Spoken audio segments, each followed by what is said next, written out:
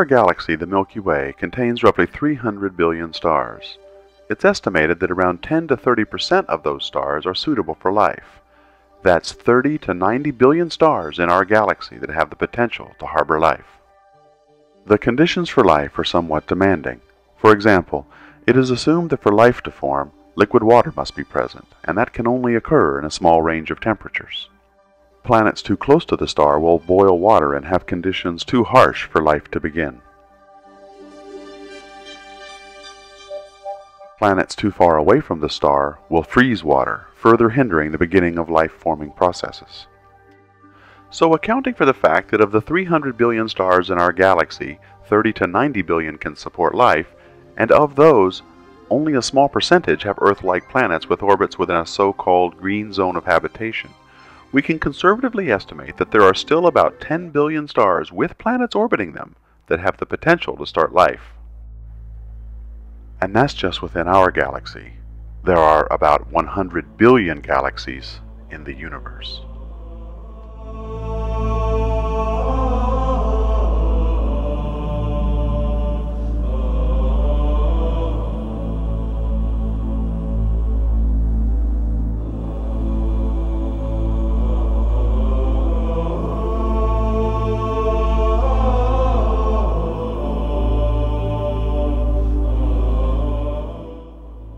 But we aren't interested in just any form of life, although such a discovery would be amazing.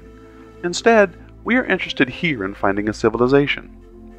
Doing some simple arithmetic from the Drake equation gives one star out of every 100 million should have a thriving civilization. So where is everybody? Enrico Fermi was the first to ask this question. He had realized that the likely timescales of the expansion of a civilization through a galaxy are so much shorter than the age of the galaxy itself, and given the existence of at least one intelligent race, namely us, one has to wonder where everyone else is. This became known as the Fermi paradox.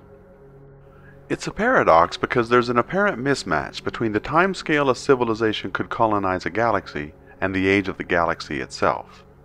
We should be seeing aliens everywhere.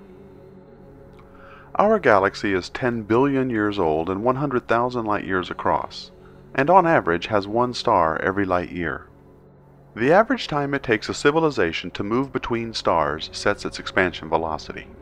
If we modestly assume the speed to be around 1,000th of the speed of light, it would take a civilization a mere 1,000 years to move between the stars. At this rate, the time it would take for a civilization to travel from one end of the galaxy to another would be around 100 million years. This is much, much less than the age of the galaxy. As viewed from galactic timescales, once an interstellar spacefaring civilization develops, it should sweep across the galaxy like wildfire.